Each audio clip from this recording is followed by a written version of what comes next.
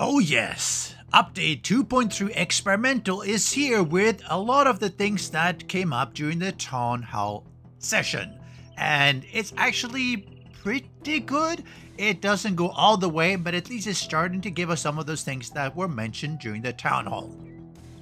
So let's go through the patch notes for 2.3 experimental. They talk about it's coming out, a lot of changes that they talked about during the town hall stream, and they do mention make a backup save before you update to 2.3. Now, I always do that normally anyway, but it is really good practice. Take a copy of your save so you don't have issues because you can always roll back. They do mention that they've added a runtime function that would automatically convert the old badges to the new survival gear. I will show the survival gear in just a moment. What it basically means is that if you had unlocked the badges before, it'll give you the equivalent survival gear. So that's really cool. Some challenges will remain completed, others will be optional for those that choose to complete them. One of the good things is that you'll be able to do the biomes in any order. If the badges were previously unlocked, the recipe will be also unlocked. And now what happens is that you do your badge, or rather you complete your challenge, and you can craft the gear. And once you've crafted the gear, you can keep a few spare because you lose it if you drop it along with your backpack, for instance, you die, and you can give it to your friends. So it's really nice. So some of the highlights here is that the biomes and the challenges can be explored and completed in any order. This was good. It was too linear before. Recover from biome hazard effects while sheltered, allowing players to explore deeper into each biome. It was a bit of an issue before that you go in, a few minutes later, you have to go out because, well, you're basically starting to take damage. Now you can get sheltered. So you can get into a house or something, breathe out, do whatever, and the timer will start resetting. You don't have to leave the biome. That's really good. Recover from biome hazard effect in any other biome, which means that if you're nearby snow, you go into radiation, and vice versa, it will still reduce the other ones. Smoothies now have, well, they're no longer smoothies. They're actually something else. They're like drinks. There is some gruel, something to eat, so that's nice. Biome badges have been changed to survival gear. I will show that. The dropped on death, just like an item. It's basically a special item that is on your character. You can craft additional gear items if you're dead or to other players. And so they do mention, even without survival gear, storms no longer require players to escape the biome they're in while taking shelter. I believe it basically means that because if you're sheltered, you don't suffer the effect. So that's nice. Plague Spectres no longer good. I mean, they're not rumbulants, right? Lower chance of infection, good. I mean, this plague spitter insect swarm or the beast or whatever it was terrible. You basically have this really high infection really quickly. Now, tree stump bees don't give infection, finally. Now, if you get honey, or rather, if you are encountering bees in a tree stump, there will be honey. Good. So you don't get bees, but no honey, which was really weird. Several tweaks to the zombie AI, not specified. The dew collectors have a lower activity heat value. It's really weird that they generate heat, but you know, that's what it is. So let's have a look here. You have smoke gear. Cool. This is against the burnt forest. You have the desert, which is desert gear, heads, whatever. Snow gear. And you have the radiation gear. Now you have the equivalent. There's no longer smoothies. There's something else. You have the black lung serum.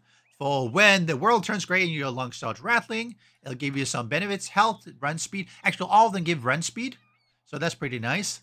The Sunshine Tonic actually give you food and water, which actually is quite nice. I like that. You have the Scorcher Stew, also food and water.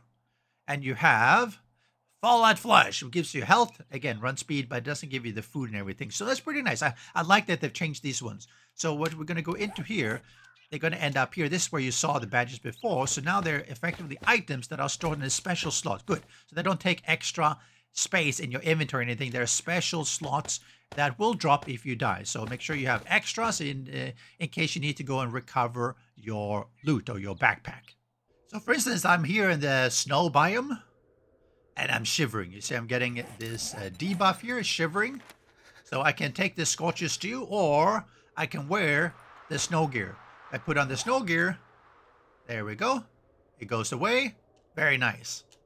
It also means I'm out here shivering and then I go inside and that should be clearing. You'll see it's actually clearing down here and I'm waking things up. Sorry, I paused you, no AI. So which means that when you're out and about, I wish that it would be more than 3 minutes. I think that you should put something like 5 minutes.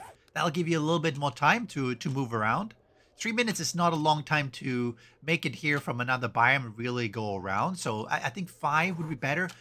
Yes, you can eat or drink whatever it is, but again, that only gives you a double amount, which is, nice, but again, it's not super 7. I mean, yes, sure, it's good, but I think 5 default, then double it to 10 would fit better. That would mean you can go around, do some looting, and do whatever fighting, and then once it's going down, you go in and hide and let it reset a little bit. So do a quest, for instance. So let's look at some of the other things that they have put in there. Honk event for vehicles to allow game events to fire based on honking the horn. This has been long in the coming. I think, for instance, when you honk your vehicle horn, zombies should be alerted if they're close by, right? Maybe the heat map should be updated as well. Because right now, you can drive by and, yes, they will be alerted because they hear or see you, but not because of the actual honking itself, and it doesn't generate any heat. Some changes on the AI, the wander and look, are more active. So if they're alerted, they're going to wander and look around more. And I mentioned they randomly turn around while alert. Previously, you might have seen that where you are having a zombie. The Yeti is, yeah, they have to change that one. But let's say he's alert because he knows something is around. He won't be looking around. Now, with the changes, they will actually start to look around more like they're searching for something. And I think that'll make it a little bit more dynamic feel. They mentioned about the biome hassle is now 3 minutes. Again, I wish it was 5. Survival gears now drop on death because they are specific items and not just a badge that is attached to your character. They mentioned that thing about tree stumps now roll once for honey, then again for bees. And bees always come with honey. Less infection from the plague spitter insect swarm.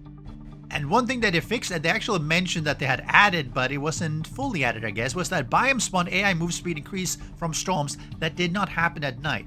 So what they added was that if there's a storm right now, zombies are supposed to be moving faster. Now, they did during the daytime, but not during the nighttime, which was really weird. So they have fixed that down.